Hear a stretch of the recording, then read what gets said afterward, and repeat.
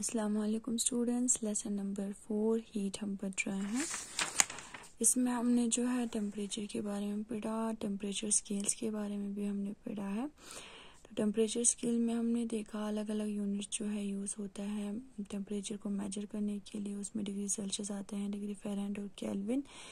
Celsius scale हमने पढ़ा, Fahrenheit scale भी पढ़ा है और केल्विन स्केल भी हमने पढ़ा। इसी तरह कन्वर्जन फार्मूला हमने पढ़ा। आई होप आप लोगों को समझ में आए होंगे। आज हम कंटिन्यू करेंगे मेजरमेंट ऑफ टेम्परेचर से। पेज नंबर है 37। अब हम इसमें देखेंगे टेम्परेचर की measurement. The temperature of a body is measure it with a device called thermometer. जो बॉडी का टेम्परेचर जो है वो मेजर करते हैं एक डिवाइस के साथ जिसको हम कहते हैं thermometer. The most common types of thermometers on the basis of the type of liquid fluid in them are the alcohol thermometer and the mercury thermometer। जो most common types of thermometers है किसके base पे जो liquid उस जो अलग अलग type के लिक्विड जो है उनमें फिल होते हैं वो है अल्कोहल थर्मोमीटर और mercury thermometer. They are named so because of the liquid used in the bulb of the thermometer। इनका जो नाम है क्यों रखा गया है, क्योंकि जो लिक्विड उनके यानी थर्मोमीटर के बल्ब में यूज़ होता है उस बिना पे जो है इनका नाम रखा गया है। Let us see the advantages and disadvantages of the mercury and alcohol thermometer। अब हम जो है मरकरी और अल्कोहल थर्मोमीटर के जो है फ़ायदे और नुकसानात को देखेंगे। Mercury thermometer. Gabriel Fahrenheit invented the first mercury thermometer. Gabriel Fahrenheit जो है उसने जो है पहला मरकरी थर्मोमीटर को इन्वेंट किया था। गैब्रियल फ़ारेनहाइट कौन था? वो एक इन्वेंटर था और साइंटिफिक इंस्ट्रूमेंट मेकर भी था जिसने जो है पहला मरकरी थर्मोमीटर इन्वेंट किया था। Advantages of mercury thermometer. अब हम मरकरी थर्मोमीटर के जो है फ़ायदे इसको देखेंगे, क्या क्या इनके फ़ायदे हैं। Mercury thermometers are advantageous in the following ways. Mercury is a good conductor of heat and so quickly reaches the temperature of the surrounding।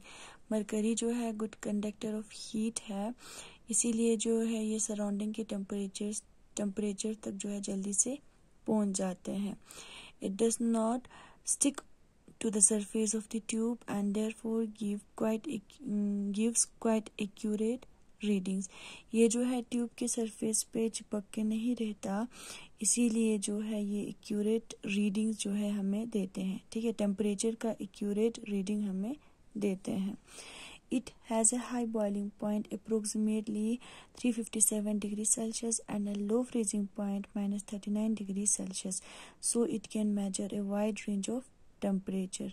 इनका जो है हाई बॉइलिंग पॉइंट जो है अप्रोक्सीमेटली 357 डिग्री सेल्सियस है और लो फ्रीजिंग पॉइंट जो है -39 degree Celsius है।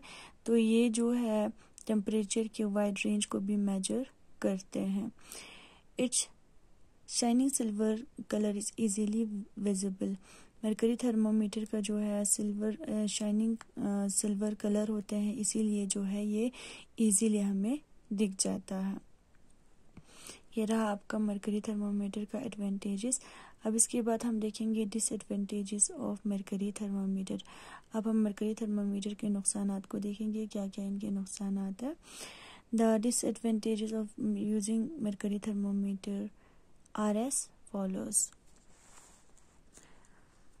It has a freezing point of approximately -39 degrees Celsius and therefore cannot be used to measure very low temperature below -39 degree Celsius.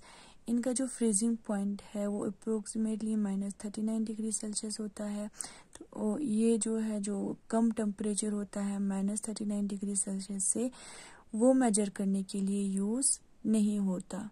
एक disadvantages इसका ये है। Mercury is very poisonous. अब इनका जो है एक दूसरा जो है डिसएडवांटेजेस क्या है, मरकरी जो है पॉइजनस होते हैं।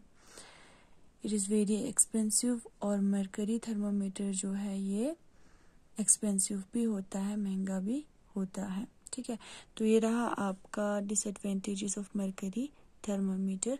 कल हम जो है अल्कोहल थर्मामीटर से आगे बढ़ेंगे। Thank you. खुदा हाफिज़।